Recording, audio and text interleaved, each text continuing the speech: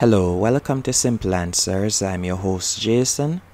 In this video, I'll be showing you how to fix Facebook videos not playing on Android device. First, you'll need to go into Play Store. Once in Play Store, you're going to search for Facebook and you'll check if Facebook needs updating. If it does, you'll tap on Update. But if it doesn't, you'll close out of Play Store. Then you're going to go into Settings. Once in Settings, you're going to scroll down and you're going to select Apps. Then you're going to tap on the search icon in the top right hand corner.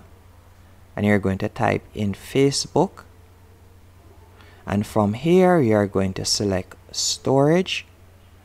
Then you're going to tap on Clear Cache in the bottom right hand corner, and after you have done that, you'll restart your device and it should start playing Facebook videos.